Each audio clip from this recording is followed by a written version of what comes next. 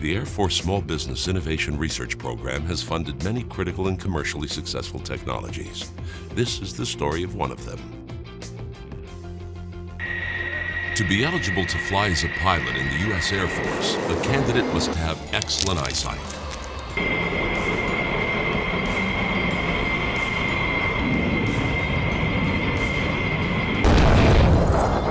Corrective laser eye surgery allows candidates with less than perfect eyesight the chance to serve their country. Technology developed through the Air Force Small Business Innovation Research Program has made this possible.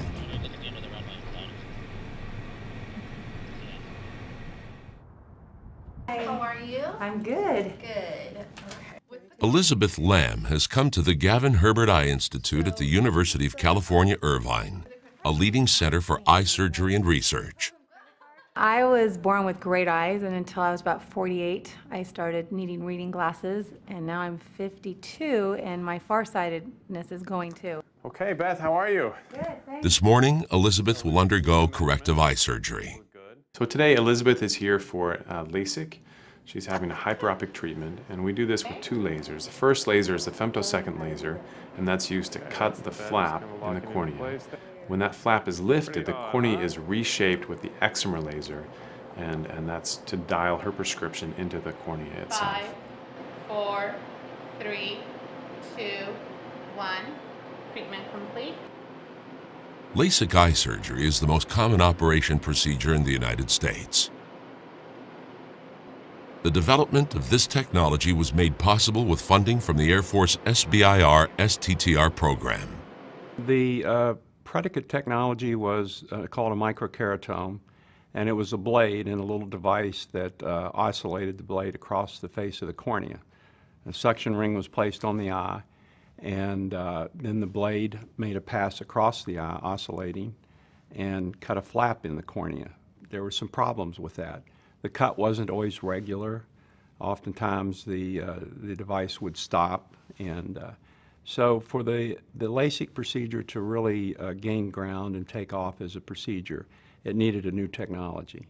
IntraLase, a startup out of the University of Michigan, had such a technology, a femtosecond laser, but they needed funding to refine and improve their technology.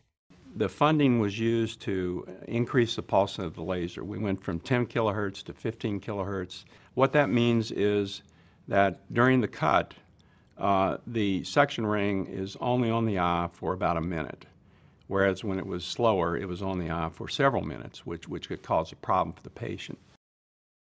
The IntraLase femtosecond laser became available in 2001.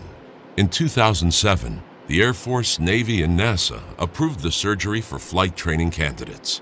To date, the femtosecond laser has been used in over 5 million LASIK eye surgeries.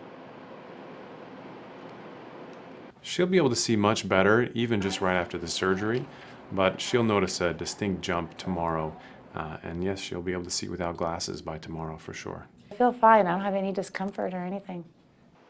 In addition to LASIK, the femtosecond laser is finding uses in other surgical procedures. This laser is used in LASIK, it's used in corneal transplants, and it's really transitioning into use in cataract surgery as well.